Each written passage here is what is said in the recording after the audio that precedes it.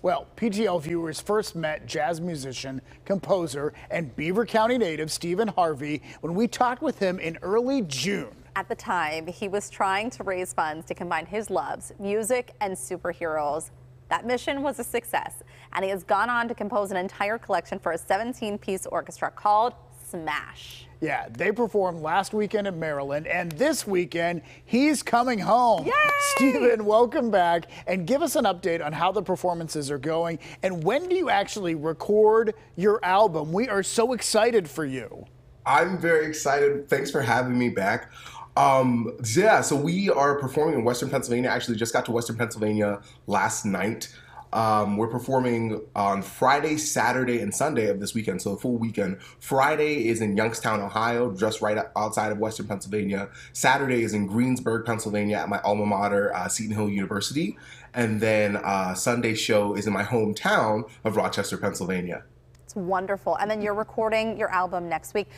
Yes, we're recording on Tuesday and Wednesday at Audible Images in Pittsburgh. That's amazing. So when we talked to you, you were trying to raise funds because you can sit down, you're a genius with all of this, you can write the music, so you combined your love of superheroes into beautiful music, but you needed the funds to be able to record that album, and you had a hard goal to meet.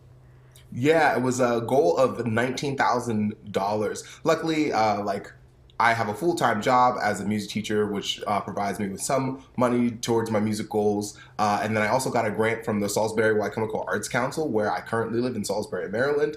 But there was still a long way to go before we could pay musicians, especially after a pandemic, what they're worth to record a full album. So we hit that goal on the Friday after I talked to you guys in June of $19,000. I think about like at 12 o'clock that day. Oh so my we were gosh.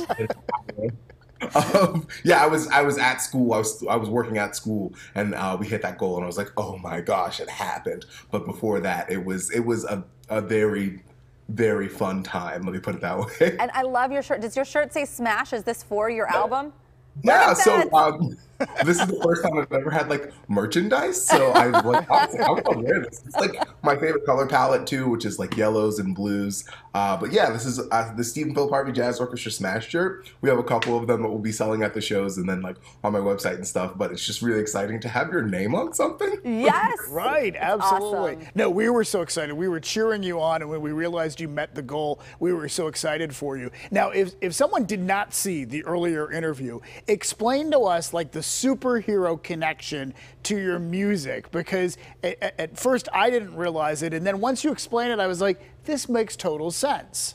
Yeah, so growing up, I was a really big fan of superheroes and comic books and just like any sort of pop culture media in general that had to do with heroics. And when I got into composition and specifically composing for jazz orchestra, one of the things that I wanted to do eventually was write a suite for big band that had to deal with those types of characters and those types of tropes. So over the past couple years, I've written these 9 pieces that are specifically about different types of either like character archetypes in comic books or situations that happen in comic book stories that we now see play out through all these movies that have come out in the past like 20 years that weren't necessarily the biggest things when I was like a child. Yeah. Oh, this is so wonderful. We're so excited for you, and we really hope and we know that all 3 of your shows here in our area are Smash. No, I really appreciate that.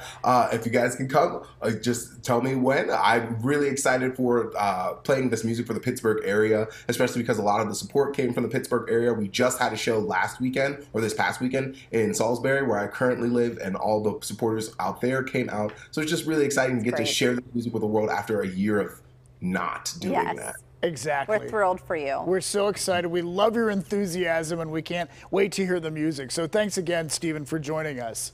Thank you for having me. I hope you guys have a great rest of your day. You too. And those performances happen this weekend. 3 opportunities to see Stephen and his jazz orchestra right here in our area.